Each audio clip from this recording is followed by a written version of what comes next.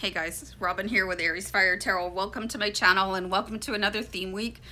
So I got a brand new hoodie that has little ears on it, and they're actually cat ears. I found this really adorable sweatshirt and it has this like sleeping kitty on it, and which I love. If you guys are following me on any sort of social media like Instagram or Facebook, on Saturdays I always post a happy Catterday post.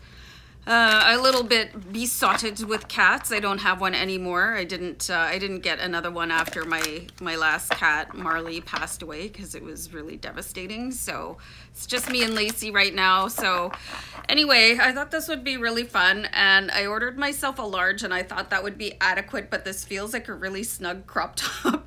So it's not super comfortable, but it is super cute. And since it's like -34 where I live today, it's pretty warm, so I'm thankful for it. And if you guys want to hop into whatever, you know, fun or cool or hoodie or whatever, go ahead and pause the video and do that. I love to have fun, you guys. You know, and wardrobe is one of the easiest ways that you can have fun and really express yourself.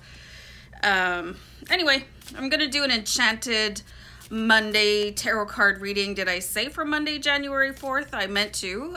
So we'll jump right in here, and we're gonna look at what to expect or focus on. And just so you guys know, like next week I'm going to switch out some decks, because I've got a couple new decks and I want to start using those. So you can expect a little bit of change in the rotation. We'll keep it fresh. So what to focus on, you guys? We've got the Sun card. So this is just a really wild, abandoned sense of emotion. And also, oh my God, hold on.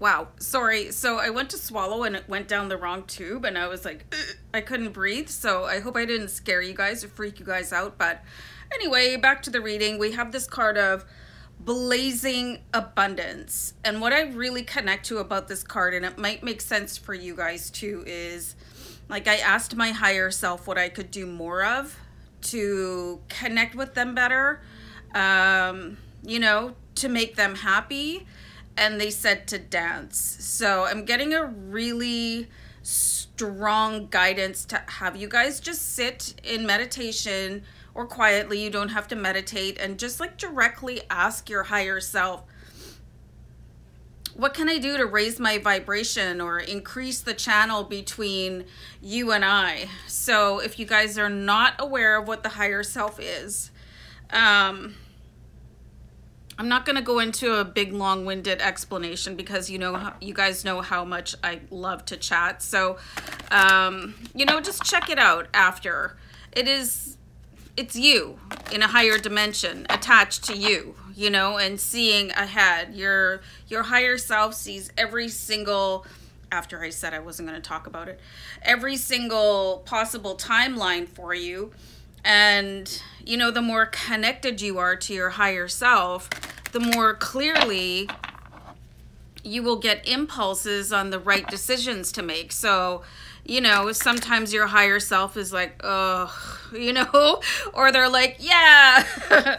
So you really want to encourage that go you feeling from your higher self. So anyway, and I feel like my higher self has done this for, you know, probably most of my life, where it's like, oh, has she not learned yet? So let's see what to embrace for you guys.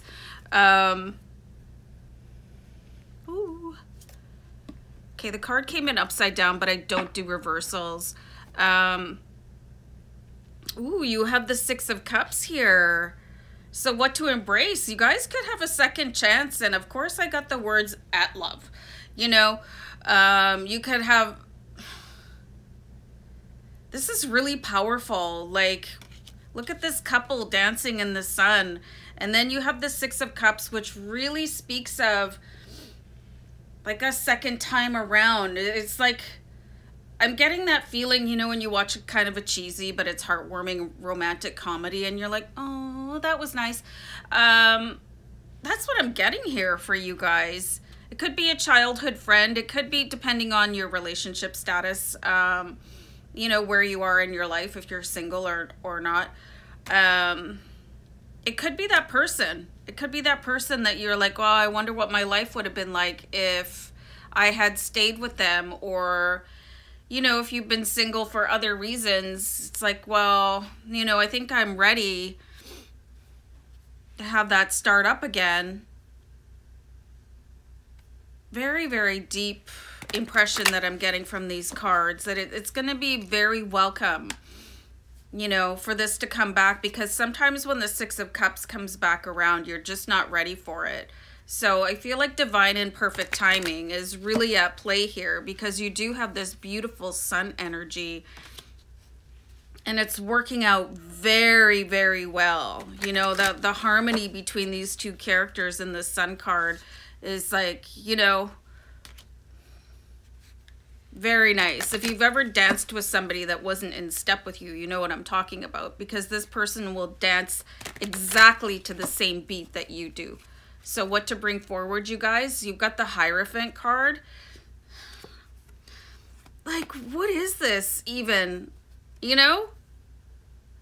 He's so creepy. I think he's like a gargoyle or something like that. So what to bring forward is your deep spiritual belief that everything is going to turn out okay for you, whether or not you're looking for a new romance. But I really see this being deeply tied to a romantic venture coming soon to a theater near you. And you know, it's really funny. This is a little puppet theater here, so really important connection coming in, and I'm seeing it to do very much with romance. I've been seeing a little bit of romance in the cards lately, and I think for some of you it's high time, and me too. So let's see what to leave behind. I'm gonna pull a card for that. I think this guy came up before in a card that in a position where, you know, what to leave behind. It could have even been your Monday reading a little while ago, but look at this guy. You know, really, he's like really acting a fool. What to leave behind. Look at this. Like, this is just the perfect match. We've all seen this guy. We've all been that guy. You might want to just resist the temptation to show off in front of somebody, to show them how funny you are, you know. There's walking up to the line, and then there's crossing the line, and then there's absolutely being so far away from the line that it's a dot. Okay, so the Fool is really taking things too far. Some of you might be tempted to, you know, because you're really nervous. If you're going out on a date, or you're having a Zoom date, or whatever it is you're allowed to do in your region, and you consume alcohol or whatever, really keep it to a minimum, okay? There's a difference between taking the edge off and then, again, just like jumping off the edge, right? So leave this sort of, this energy of having to really be the entertainer. That is not what this is about. This is more about merging and connecting, feeling really joined in together with somebody, again, having that perfect harmony. It's not about taking the stage on your own and sort of trying to blow somebody out of the water with, you know, how amazing you are, because that's obnoxious. And that comes from a place of usually a bit of ego and then insecurity. So this could really be a turnoff, you know. Have you ever been on a date or just out with a friend and all they do is talk about themselves and you're sitting there waiting?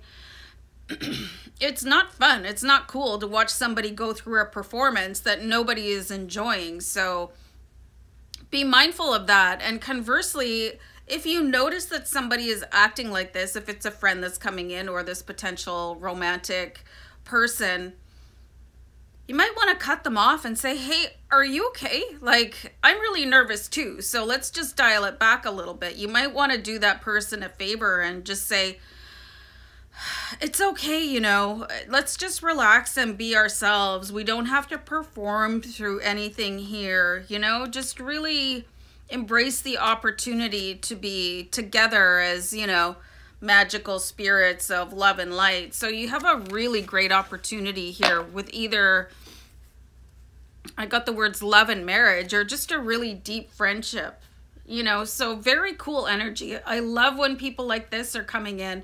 I'm still having that thing going on here. So I'm going to wrap up the reading, you guys, and maybe lie down on the floor and cough up a fur ball.